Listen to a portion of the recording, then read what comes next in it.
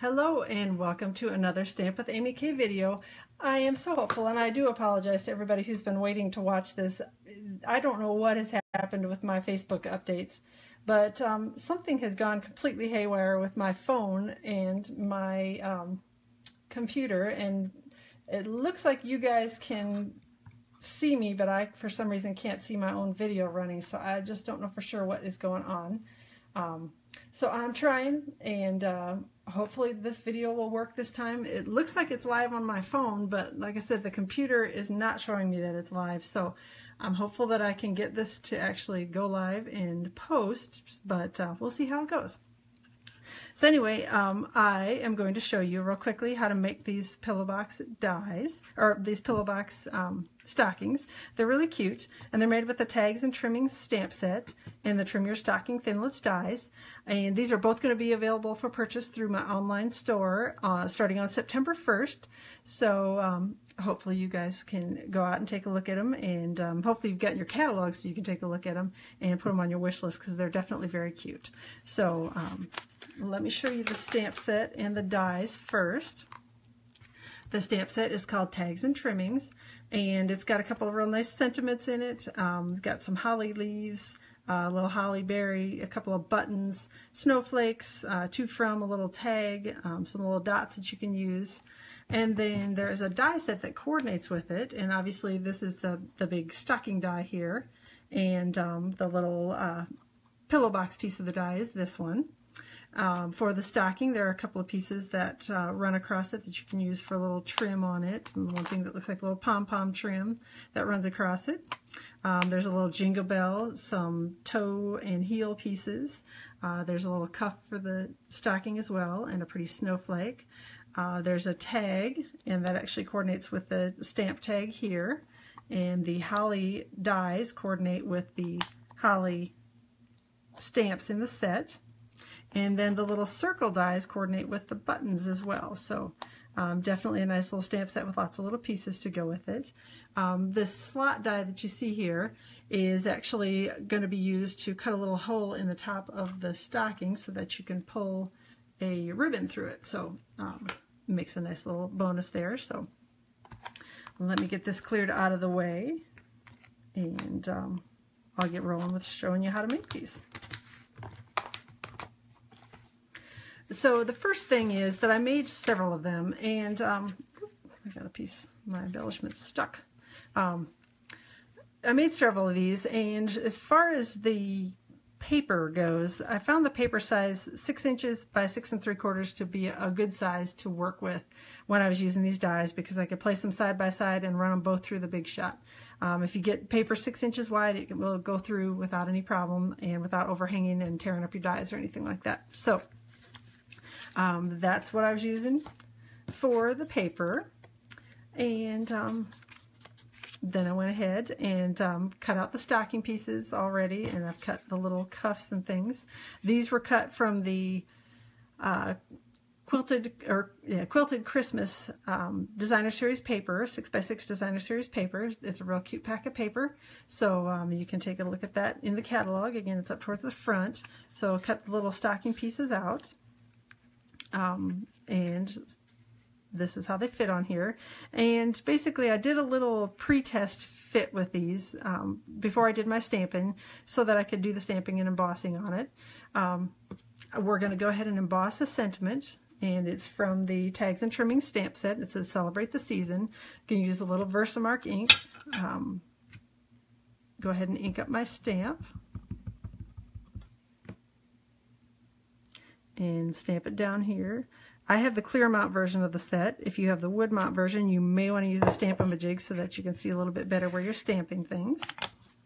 And then we're going to take a little white Stampin' Emboss powder, and I keep mine in a little Ziploc container, and then I can use a spoon with it and sprinkle it on and flick it back into the extra pieces back into the container when I'm done embossing this piece.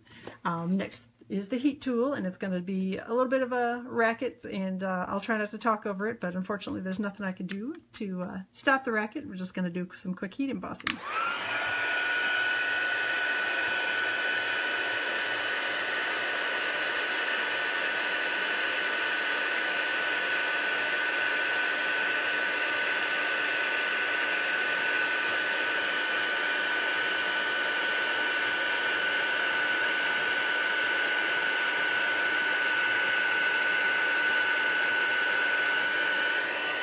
All right, got that all done, and I'm going to set this aside for a second while I let it cool.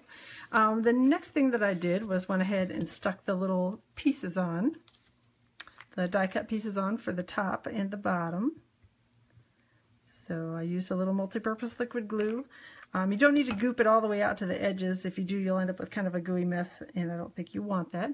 So just put a little glue on it, and I found multi-purpose liquid glue to be the easiest to use because it gave me a little bit of time to wiggle things around and make sure they were in the right spot. Since these dies do go edge to edge on your die cuts, it's a little bit easier if you can sort of maneuver things around before it dries or before it sticks completely on. So here's the little toe part of the stocking.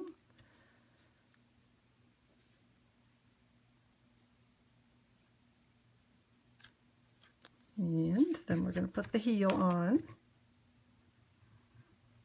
And just so you know, when you're sticking these on, the stitched part of the die cut, the piece that looks like stitched, goes towards the inside of the die, not or toward the cut, not that way. So it goes on the inside. So the stitch marks are down this part of the die cut.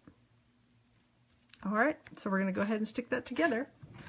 And I'm going to do a quick check here and see if anybody's able to see me out on Facebook Live yet. I'm hoping that you are, but if not, hopefully I can get the video to post here at some point. Like I said, it's acting all crazy, so I'm not entirely sure what's going on.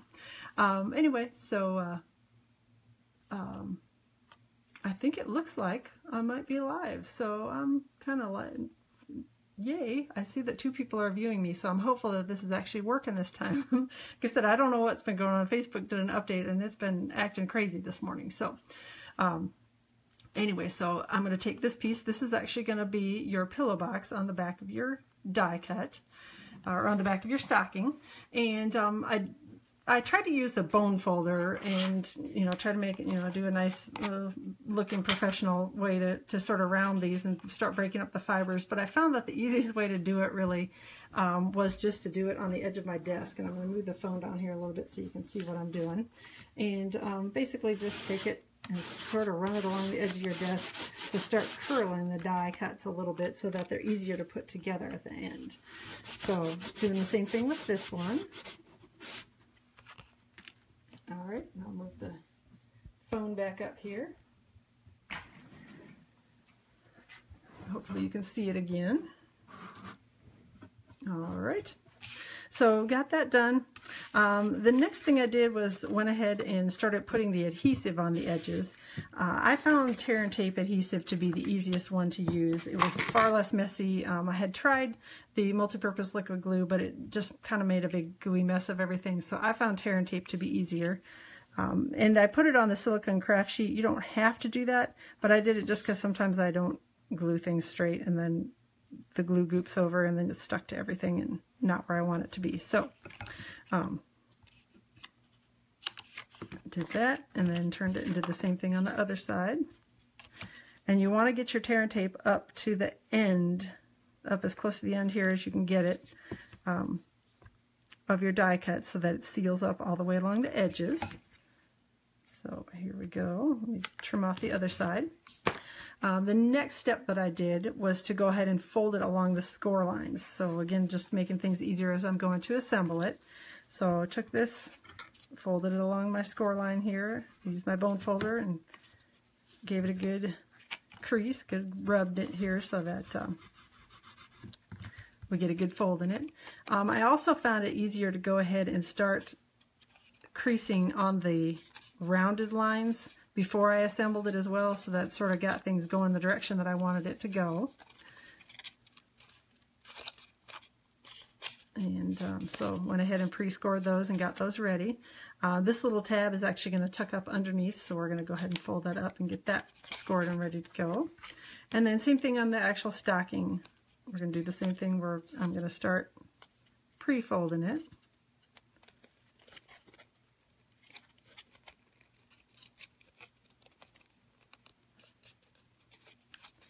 So that it's a little bit easier when I'm going ahead and assembling the stocking.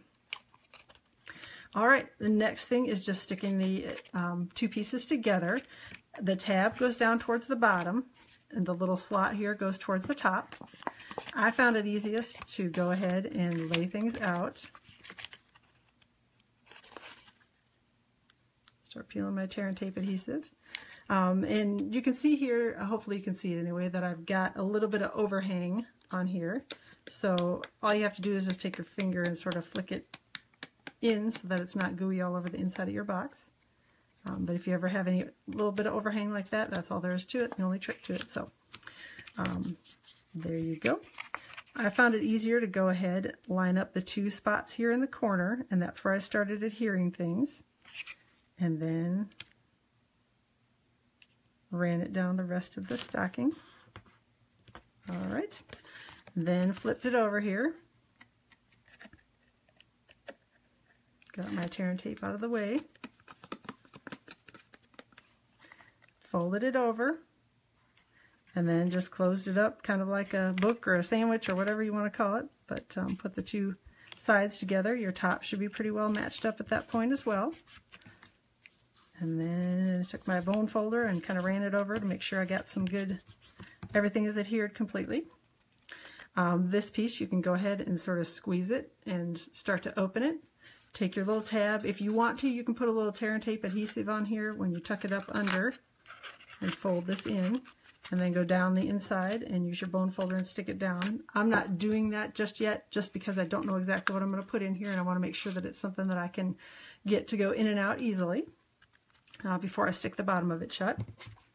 The next thing that I'm going to do is I took the 1/8 inch circle punch, and I'm going to punch a couple little holes in here where I'm going to pull the ribbon through. I sort of punched them one on top of the other so that would give me a little bit bigger hole, because actually I'm not using ribbon, I called it the wrong thing. This is the mini tinsel trim, and it comes in red and green, or I'm sorry, it comes in green and green. Listen to me. It comes in red and silver is what I'm trying to say. So make some cute little things for packaging. So I've already cut a piece, tied a little bow, hopefully. I tied it in a hurry, so hopefully it'll hold here. Then I'm just going to stick it here through the hole that I've punched. Pull it up, fold in the top, tuck it through the slot that I've already pre-cut in here. Fold the top over, pull the remainder of the little ribbon out. And that's all there is to assembling them. So they're pretty simple to put together.